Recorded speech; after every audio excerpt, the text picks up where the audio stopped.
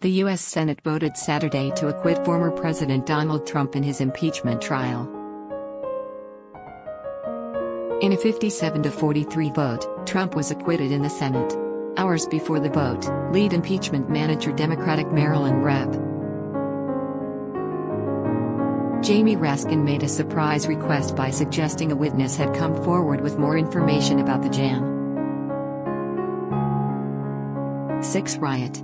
The vote was approved after 5 Republicans joined Democrats to allow the witnesses to appear.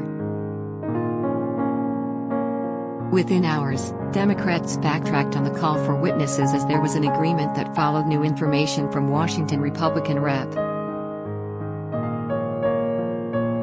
Jaime Herrera Beutler that Trump rejected House Minority Leader Kevin McCarthy's call to demand that his supporters leave the Capitol during the jam.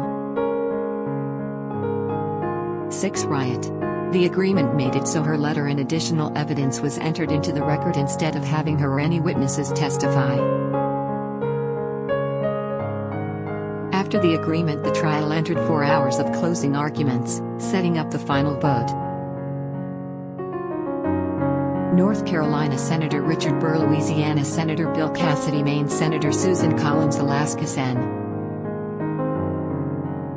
Lisa Murkowski Utah Senator Mitt Romney Nebraska Senator Ben Sasse Pennsylvania Senator Pat Toomey Senate Minority Leader Mitch McConnell, RKY, walks through the Senate subway on his way to the 4th day of the Senate's second impeachment trial of former President Donald Trump at the U.S.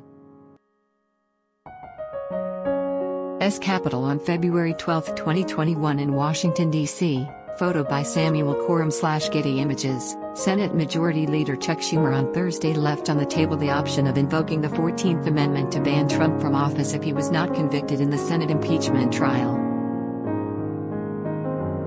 Senate Minority Leader Mitch McConnell said Saturday that he will vote to acquit Trump in his impeachment trial. In January, McConnell and a majority of Republicans voted in favor of Republican Kentucky Sen. Rand Paul's motion to dismiss the impeachment trial against Trump, saying it was unconstitutional.